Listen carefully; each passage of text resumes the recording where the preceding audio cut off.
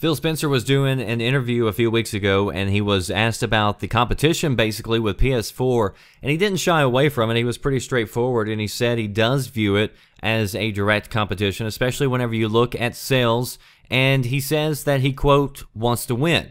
So he's not backing down. He says he's a competitive person, and he wants to sell more Xboxes than Sony sells PlayStations.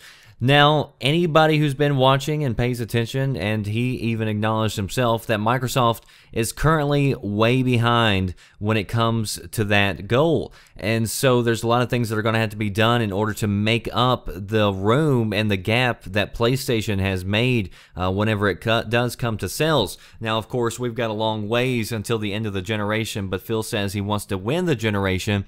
And one of the things that he's going to do in order to try to make that happen, he says, is focus on exclusives.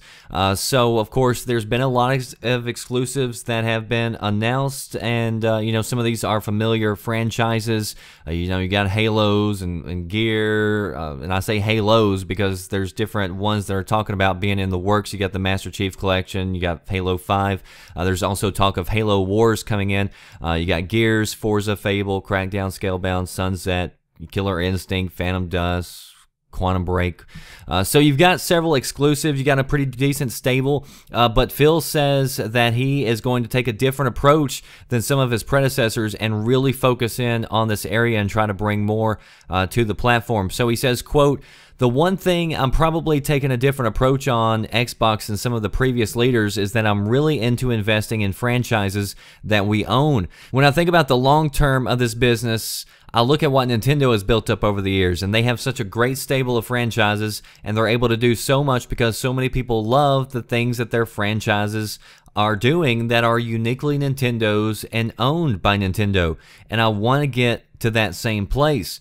So, of course, whenever you do think of Nintendo, you don't necessarily think of all the third-party games that are on PlayStation and Xbox, which I think is a kind of a shame, because I think that is one area that Nintendo really needs to focus on, is working to get more third-party games on there.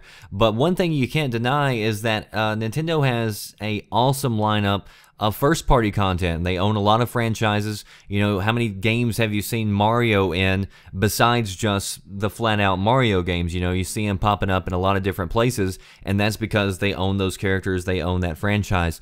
And so Microsoft saying that they want to go in that same direction whenever it comes to the long-term game.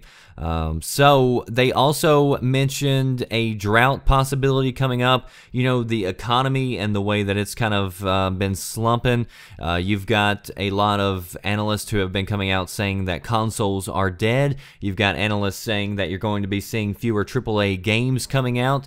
So a lot of people are worried that you may see in a couple of years a situation where you don't have a lot of big games hitting, and so people are relying on the third-party content. Now, Phil did kind of laugh it off. He said, unless things start slipping like crazy, I think exclusive content is going to be fine, and he said it's critical to the long-term success, and that's going to be something that he continues to push as head of Xbox. He went on to further say that they're already lining up and signing contracts for 2016. You know, it's usually that one game on that one system that you can't play anywhere else that usually ends up making you make the switch, flipping the key and buying that system. So we will see what moves are made coming up in the future, and I am going to leave a link down in the description box below so you can check out that interview. Really good interview. They went over a lot of stuff, a lot of good questions, a lot of good answers. So if you want to check it out, links down in the description box. Post below. Let me know, what do you think about the going after exclusives, making that a focus of Microsoft? Do you think it's just PR BS from Phil, or do you think he really means it and that he's really going to go after the exclusive content? So we will find out just how serious Microsoft is whenever it comes to the long ball game here pretty shortly.